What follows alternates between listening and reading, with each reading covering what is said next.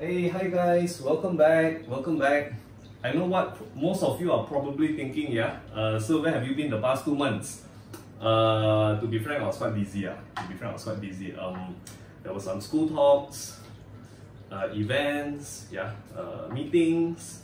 But I think most of my time was contributed towards Form 5 notes. And with that said, to kickstart today's session, a big thank you to all of you who supported me in Shopee. I tell you guys, the response was overwhelming, serious. To the extent, right? Of course, you would know by now my best sellers would be the essay books, bio, physics, and chemistry. Okay. To the extent that it earned some ranking in Shopee, whereby, I don't know guys, it occupied the top 5. But the funny thing is, if you realize here, I don't know why guys, it's considered UPSR category. Saya pun terkejut. Yesterday I just realized. Yeah. So anyway, it's not the ranking that matters. It's not the so with with all the support that you have shown, I managed to come up with the Form 5 notes. I think this round is very well done. Yeah. It's not like the Form 4 notebook all compiled, but rather I decided to split it out into different books, and it's single-sided. Bilingual, quite well done. I think this one is really well done because a lot of effort poured into it. Okay, so guys, if you are keen to get this single-sided, that's why so thick. If you are keen to get this, you can get it from Shopee . But if you find that, sir, I have been using a reference book, I am very comfortable with it. Okay, I think you just continue using it, guys, because you have a few more months to SPM. Yeah, it's all up to you. Okay, so on that account, oh yeah, this is how it looks like. Sorry, this is how. In fact, I'm teaching you this today. It's called double fertilization dalam BM persenyawaan ganda dua.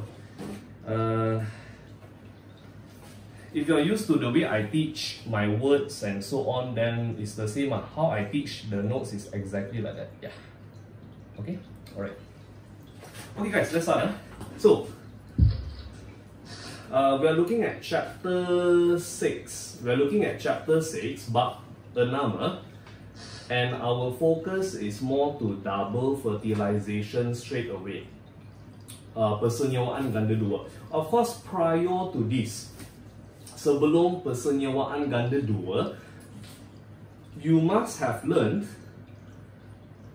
formation of pollen grain, penghasilan butir berbunga, dan juga pundi embrio. Pundi embrio ini dalam BI we call it embryo sac. So guys, with these two done, okay, when you go through these two, only you will get double fertilization. Only you will understand this double fertilization. Okay. So, for those of you yang telah belajar di sekolah, you take it as revision. Tengok kefahaman ada di situ ke tidak. If you haven't seen this before, sir, I have no clue. It's time to learn it well, okay? Now guys, double fertilization, first step is always pollination. Pollinasi. Whereby the pollen grain is transferred to the stigma. Okay, pollen grain is transferred to the stigma. This is pollination. The moment it lands on the stigma, bila sampai di stigma, kita panggil pollinasi. Nothing else. Next, after pollination, okay, just to recap, there's generative and tube nucleus in the pollen grain. Now guys, after pollination, a sucrose solution is formed. Sucrose solution or sugar solution also can. Okay, what's the function? function is to stimulate germination of the pollen grain. Okay, dalam BM percambahan butir berbunga. What is the meaning of germination? Apakah maksud percambahan? It means a pollen tube is formed. A pollen tube is formed. Guys, a pollen tube is formed. Okay? Now, as the pollen tube is formed, the tube nucleus will enter. The tube nucleus will enter while the generative nucleus undergoes mitosis. Okay, melalui proses mitosis untuk menghasilkan dua nukleus jantan. To form, it undergoes mitosis to form two male nuclei. To form two male nuclei. Yeah? Okay. One more time, guys. I start from the beginning. So very simple. First point, pollination. Pollen grain transferred to stigma. A sugar solution or sucrose solution is formed. Apakah fungsi larutan ini? For germination of pollen grain. Yeah, for germination of pollen grain. The exam can ask you, okay, but guys, exam can ask you in the form of K-bar. What happens if this is not formed? I always tell students, when you see something that is not present anymore, very simple. It's just like I ask you, guys, what happens if there's no nucleus in the cell? Okay, apa akan berlaku jikalau tak ada nucleus dalam sel? Sebab kita fasih bahawa nucleus mengawal semua aktiviti dalam sel. All you have to say is, tak ada nucleus, tak boleh mengawal semua aktiviti. Yeah, no nucleus cannot control the activities. So here, guys, what do you think is the answer for this? No sucrose solution, no germination of pollen grain. Okay, percambahan tidak boleh berlaku. Okay, so now with sucrose or sugar solution, a pollen tube is formed. As the tube nucleus enter the pollen tube, generative nucleus undergoes mitosis to form two nucleus jantan, two male nuclei. Dua nucleus jantan, yeah. Okay, from here you have to be very clear, guys. In my notes, I stated clearly the function for tube nucleus. All right. So, function of tube nucleus is actually to. Sorry, alamak. Tube nucleus, the function is the one I miss out. So if you, okay, let me tell you the function first. So tube nucleus, guys, the function is to lead the two male nuclei to the embryo sac. Okay, to the embryo sac. So look first. Tube nucleus lead the two male nuclei to the embryo sac. Okay, so yeah, if you have my book,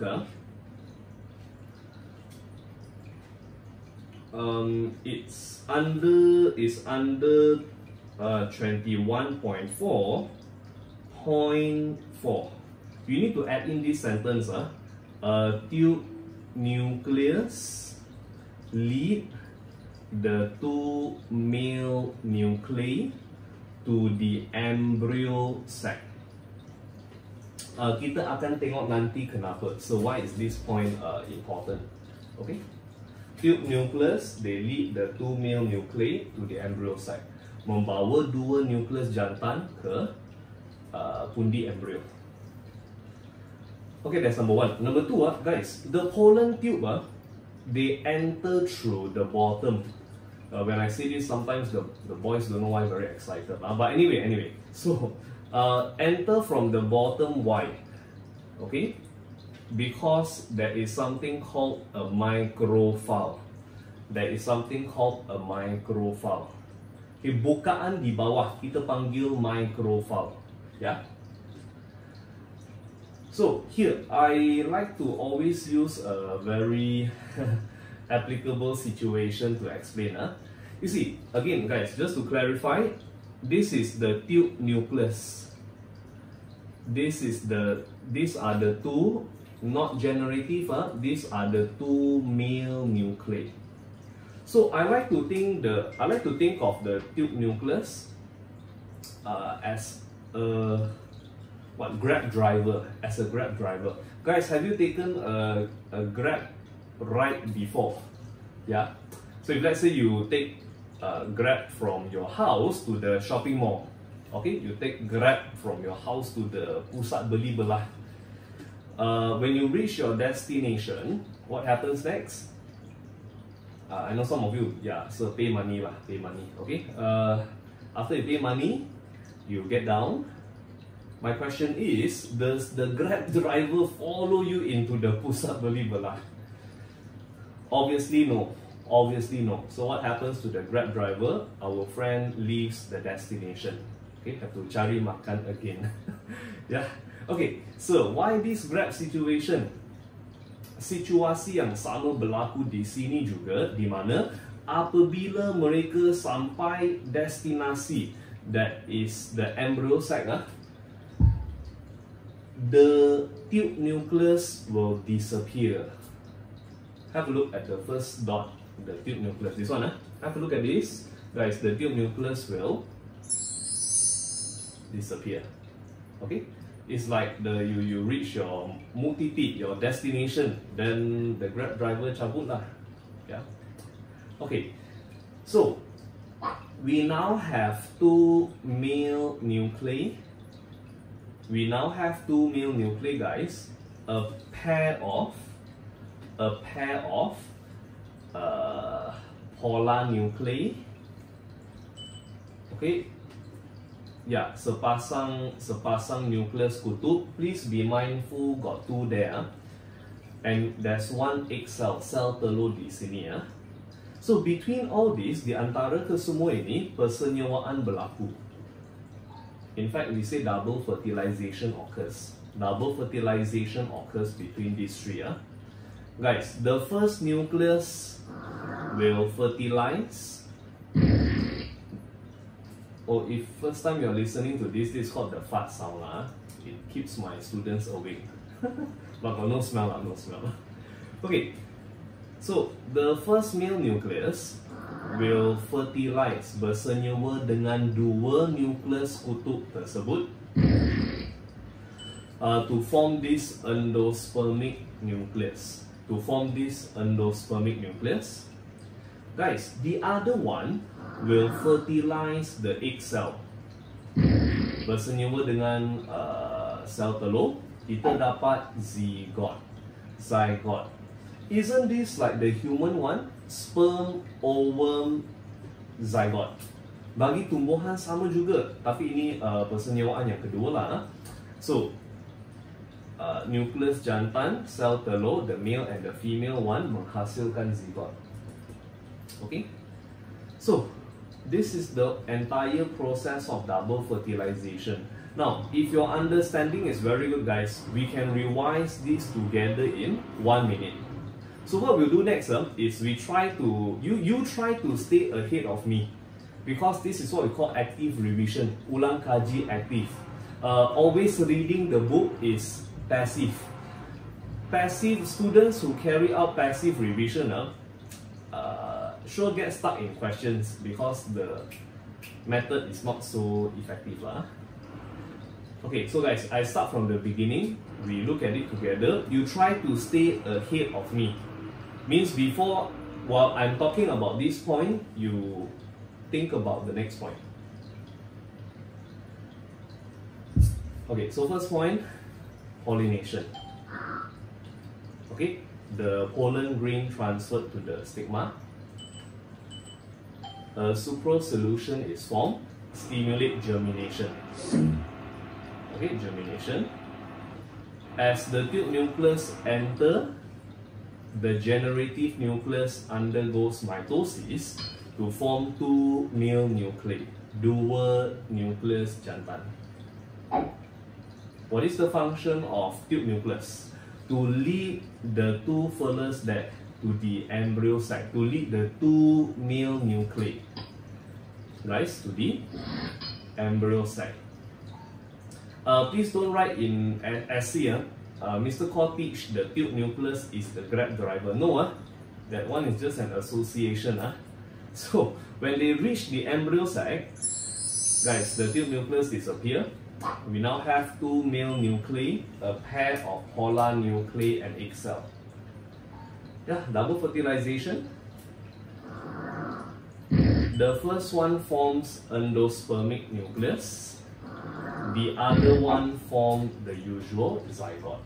Okay, revision how long? I think about 1 minute. Yeah. After you repeat a few rounds, you will find that you can do it in 30 seconds. Guys, your syllabus now is not easy. I'm sure you know, guys. If anyone tell you KSSM, senang, that's total BS lah. As someone who has been teaching for over 10 years, this is total BS lah. No such thing. No such thing. So I always tell my students, because I'm teaching you bio. Okay, because bio is here, I have to remove this word. Okay, so because it's KSSM bio, kamu kena tepat. Tepat tak cukup nak score tau. Tepat is accurate. Tepat dan cepat. Tepat dan cepat. Have to be quick. So, if double fertilization, trust me guys, if double fertilization you can revise in 30 seconds, all the points correct, trust me, in Malaysia, you are definitely one of the top for that process. It's about being accurate and fast. Not fast and furious, accurate and fast. Alright? So this is what you should do to all your processes. Mention all the points in less than 1 minute. Yeah, I've done it with all my students before. All the process can be revised in less than 1 minute. Okay, so that's why I can confidently tell you. Yeah, if they can, you also can. All right, because the method is just to make sure you hit below that 1 minute mark. I've done it before with all my previous batch of students. Even all the processes can hit less than 1 minute. Yeah. Okay, and the last thing will be this. In exam, they love to ask you the importances of double fertilization. So selepas anda hafal proses persenyawaan ganda dua, please hafal also the 2 or 3 importances. But here I'm showing you 2. Number 1, produce a diploid zygote. Okay, and then endosperm provides food for the growing embryo. Okay, if you don't understand endosperm, you have to continue to read the next subtopic. The next subtopic, perkembangan embryo, development of embryo. Of course, for plants, guys. For plants, alright. Okay, so at the end of this session, I want to go through a question with you, which I think is super useful, especially if you are preparing for your upcoming. Some of you are having midterm, I know. Some of you are having midterm, some of you are having percubaan straight. Different schools have different preparation for the students. So let's look at this question to finish our slot today. Okay, so this question here. Okay, this was name the substance that stimulate growth of pollen tube. Okay, namakan larutan yang merangsang penghasilan tube pollen. The answer is, you can write sucrose, you can write sugar solution. Okay, you can write sucrose, you can write sugar solution. Okay, next, the diagram here, guys. A lot of students might draw this wrongly, as in they just draw like that. actually, what are all these? This one is formation of embryo sac that process, penghasilan pundi embryo, di mana kita sebut ini sebagai nucellus. That one is another process ini. The process before double fertilization. So you should be drawing this. This is the embryo sac. Okay, this is the embryo sac. Alright, so if you need to, you can screenshot. Screenshot. But I'm sure it's in all the books. Alright. So yeah, I gave you something like this. I gave half the page lah. This one here. You can see I gave you half the page. Half the page for formation of embryo sac. So you can check it out. Okay, you can check it out. Okay, now this question here, they ask you to name two nuclei, and then what is the function? What is the function? Okay, number one, generative nucleus form the two male nuclei. And the second one is what I asked you to add in my notes just now. Just for this question, the tube nucleus will lead the two male nuclei to the embryo sac. Okay, so please hafal these two functions. And describe the process when the pollen tube penetrate ovule through microfile. Look at this word. Microfile is what I told you just now at the bottom here. This is the microfile. So the pollen tube masuk dari bawah, dan apa berlaku selepas itu? Obviously persenyawaan ganda dua lah. Okay, double fertilization, zygote is formed, endospermic nucleus is formed. Another name for endospermic nucleus, we call it triploid nucleus. Sir, why triploid nucleus? Because if you remember, there is one male nucleus that fertilize two polar nuclei. Two polar nuclei. Satu, dua, tiga. So triploid nucleus. Alright. Okay, and the last part of this question, guys, what happens to the ovule and ovary? This is actually your next subtopic. Yeah. And this is what I shared with you just now. Okay? Okay, guys, so I will so I'll stop here today for this part. Alright. I'll be a little bit more active after this lab because I have a bit more time. Alright. So guys, I'll see you in the next round. Okay. Alright. Okay guys, thank you. Yeah, take care. Stay safe.